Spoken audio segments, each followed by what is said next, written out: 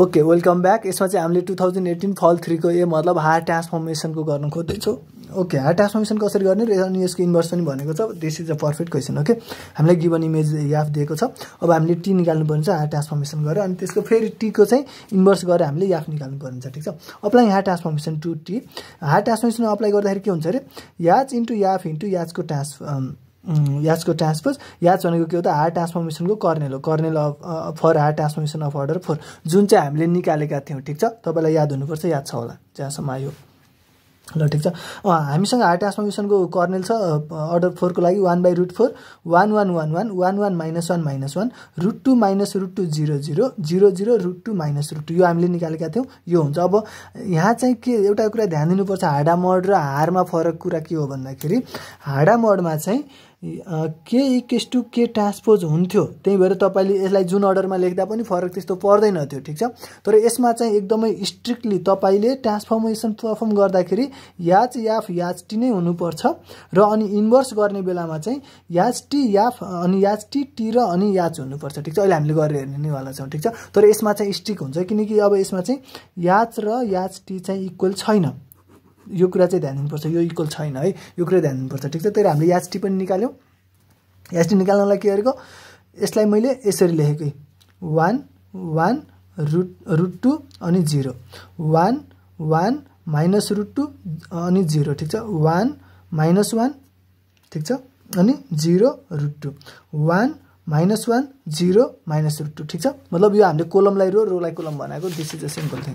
Okay, अब हामी numerical गरौँ है त। अब त्यो एप्लाई गरौँ, के हुन्छ एप्लाई गर्दाखेरि टी इक्वल्स टु 1/√4 यो आयो, अनि यो हामीलाई गिभन इमेज छ, अनि गएर हामीले यतातिर ट्रान्सपोजवालालाई अहिले लेखेका छैनौँ, खोला छैनौँ। अब यसलाई मल्टिप्लाई गरौँ, यसरी जान्छ। ओके, अनि यसरी जान्छ। ठिक छ, यसरी जान्छ 1 × 1 प्लस 1 × 1 प्लस 1 × 1 प्लस 1 × 1। ठिक छ, अनि फेरि यसमा अब के हुन्छ त। Okay, let's see 1 × 0 plus 1 × 1 plus 0 × 1 0 × 1 0। Okay, अब यसमा 1 × 1 1 × 0 प्लस 0 प्लस 1 × 1 प्लस 1 × 1। ठिक छ, ठिक छ, गुड। यसमा 1 × 1 प्लस 1 × 1 प्लस देखिरहेछ नि होइन, ठिक छ 0 × 1 0 प्लस 1 × 1 1। ठिक छ यहाँसम्म, ठिक छ, भेरी गुड। अब हामी के गर्छौँ त, यसलाई गरौँ 1 × 1 प्लस 1 × 1 -1 × 1 -1 -1 × 1 -1। ठिक छ, भेरी गुड। अब हामी के गरौँ त, यसलाई गरौँ 1 × 0 0 1 × 1 प्लस 1 -1 × 0 0 -1 × 0 0। ठिक छ, अब यसलाई गरौँ 1 × 0 0 1 × 0 0 अनि -1 × 1 -1 -1 × 1 -1। यसरी यसलाई गरौँ। ओके, 1 × 1 1 प्लस 1 -0 अनि -1 1 × 1 -1। ठिक छ, यस्तै गरेर फेरि यसले गरौँ √2 -√2 हो यो। ओके, यो हाम्रो कर्नेलको -√1 -√2 प्लस 0 प्लस 0। ठिक छ, अनि 0 अनि गएर प्लस 0 प्लस √2 -√2 योसँग गर्ने। ठिक छ, यसरी नै तपाईँले मल्टिप्लाई गर्नुभयो भने यो म्याट्रिक्स पाउनुहुन्छ। ठिक छ, this is the matrix you will obtain. अनि हामीसँग अब यसलाई पनि खोलौँ। यसलाई खोल्दाखेरि हामीसँग के छ त, यहाँ 1/√4 अनि यो कर्नेलको ट्रान्सपोज हो। ठिक छ, अब हामीले यसलाई मल्टिप्लाई गरेर राखौँ है त। लेट्स सी 1/√4 × 1/√4 भनेको 1/4 हुन्छ। ओके, अब 4 × 4 यो सबैलाई जोड्नु पर्यो। यसमा चाहिँ कति हुन्छ भ्यालु, मैले यतिकै राखिदिएँ भने ओके 10 0 3 √2 -√2। तपाईँले क्यालकुलेट गर्नु होला, तपाईँको टाइम बचाउन म यतिकै राख्नेछु।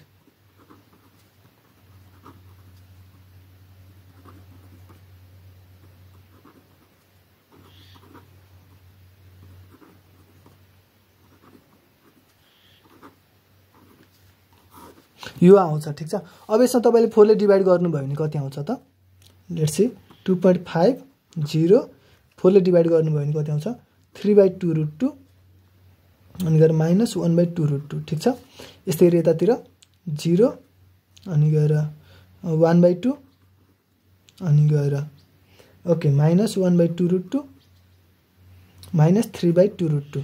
ठिक छ, ठिक छ देखिरहेछ भेरी गुड अब यसमा -1/2√2 -1/2√2 अनि 1/2 0 ठिक छ अनि यसमा -1/2√2 1/2√2 0 1/2 यो तपाईको के आयो त हार ट्रान्सफर्मेसन पछिको म्याट्रिक्स आयो यहाँसम्म ठिक छ अब यसलाई हामीले यो चाहिँ हाम्रो टी आयो टी लाई हामीले इन्भर्स ट्रान्सफर्म गरेर फेरि इमेज निकाल्नु पर्ने छ ठिक छ दिस इज द टास्क अब हामी यतातिर के गरौँ त अप्लाइङ ओके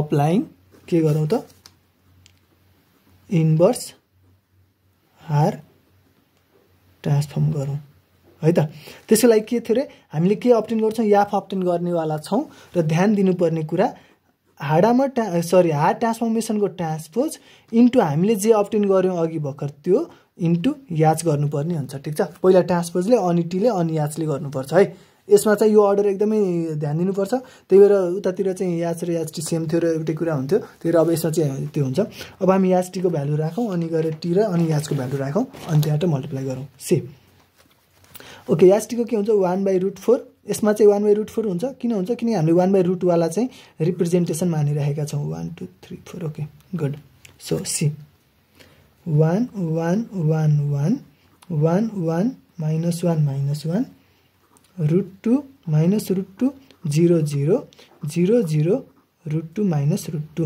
ठिक छ भेरी गुड अब हामीले टी को भ्यालु भर्खरै हामीले कति निकालेका थियौ 2/5 लाई मैले 5/2 लेख्छु 0